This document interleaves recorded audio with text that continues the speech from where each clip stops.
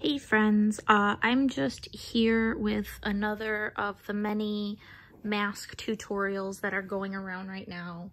I have made probably about 6 different models of mask, and this one is by far the easiest. If you can sew a button, you can make this mask. You don't need a sewing machine, and we're calling this the messy mask. It's a very, very simple mask, and I'm going to show you exactly how to make it. Now, you've seen the bandana tutorials, so I basically built it off that, but what we found was with the bandana, if you did that with the fabric and then sewed it, it was too many layers.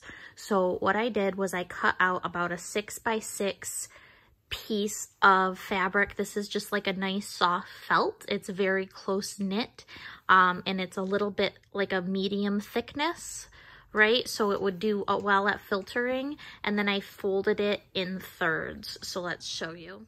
All right, so I have my cut out 6x6 piece of felt. We're gonna try and fold it in even thirds. I don't have a stand or anything right now, so I'm literally just holding the camera as I do this, right? And it doesn't have to be perfect. It's called a messy mask for a reason. As you can see, I can't cut straight to save my life. And you're just gonna wanna measure this to your face to make sure it'll cover your mouth and nose and hang down over your chin just a wee bit. If not, you can always loosen it up a little bit like this. Just lower that line down. And then keep in mind, this can serve as a pocket right here. If you have a filter, by all means, go ahead and put that filter in there. Next, what we're going to do is just take 2 hair elastics. You can use a lot of things besides hair elastics. I just have these nylon style hair elastics, so there's no seam, which means I know it won't snap off of my face while I'm wearing it. One on each end.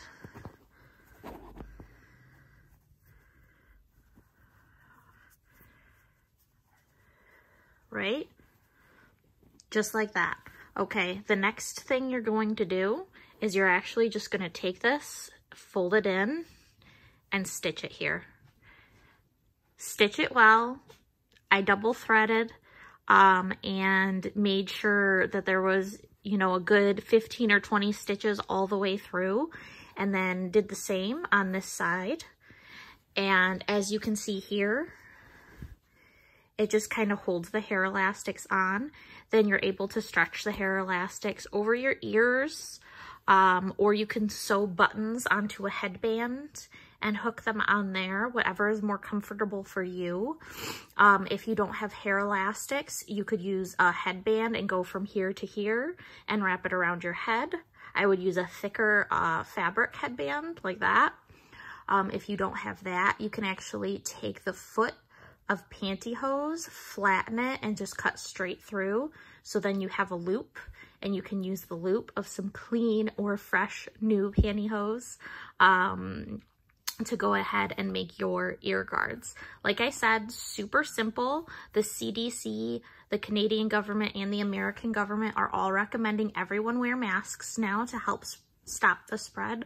So this is a simple, easy way to do your part, is to make yourself a mask and your family members, and go ahead and wear that when you go out. Thanks, guys.